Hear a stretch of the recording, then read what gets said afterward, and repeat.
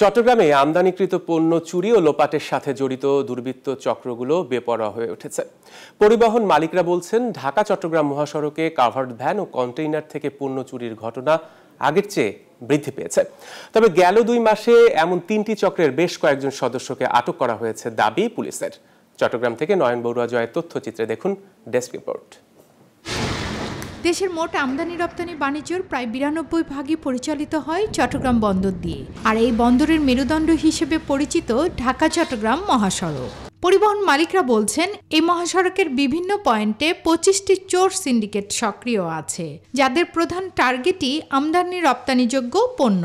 গেল 1 মাসে কমপক্ষে 18টি পণ্যবাহী কাভার্ড ভ্যান ও লরিতে এই ধরনের চুরি হয়েছে। পণ্যগুলি লোড করে বাংলাদেশের বিভিন্ন মেল ফ্যাক্টরিতে গন্তব্যে যাবে। সেই মালগুলি প্রতি মাসে 8 থেকে 10টি আমাদের সংগঠনে অভিযোগ আসছে, তাদের মাল চুরি ডাকাতি হচ্ছে। ডিসেম্বরের 10 তারিখে একটা মাল আবার চুরি হয়, কাঠগড় ফিসকো ডিপো হইতে এটা ঘটনাটা ঘটে। তো সেই ক্ষেত্রে একটা চক্র কাজ করে। ব্যবসায়ী নেতাদের অভিযোগ, হাইওয়ে পুলিশের নজরদারির অভাবে বিভিন্ন কৌশলেই পণ্য চুরি করছে এই চক্র।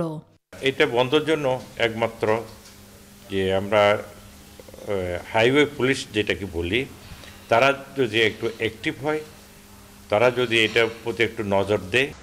পরিবহন ও কাভার্ড ভ্যানের মালিক ও চালকদের উদ্যোগের ফলেই মহাসড়কে পণ্য চুরি রোধ করা সম্ভব বলে মনে করেন পুলিশ কর্মকর্তা। এটা বন্ধ করতে গেলে শুধু আমার পুলিশের উপর নির্ভর করলে হবে না।